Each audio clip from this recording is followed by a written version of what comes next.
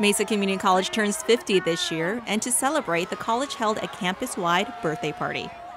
I think it's nice. I think it's neat. You know, they're having out free water and pizza, and everyone's just having a good time. I have fun out here. I was tie-dyeing, helping the little kids, out here play and have a good time. I think it's good. Mesa Community College was established in 1963 with 300 students and has grown to more than 40,000 students with 2 large campuses. It has been a part of the fabric of the city of Mesa and the Southeast Valley. When students come to us, we have an easier transfer experience, easier registration advisement. We know we have areas to improve. So thirdly, it's about continuous support innovation faculty. We have a faculty that is truly very advanced, innovative, creative.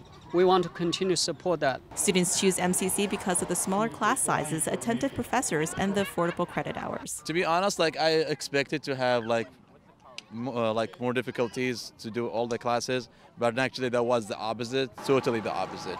You can take all of your required subjects, your English, your general biology, your general whatever, math, you name it, for a third or even just a fraction of the price that you would pay at a major university. I think as a community we've realized the key importance, critical importance for completing college. That is a real key indicator of the health of our community, is the ability to get your higher education and get your certificate, get your degrees, and not be held back. MCC has more than 200 degrees and certificates in technical and career tracks, both online and on campus. To learn more, visit mesacc.edu.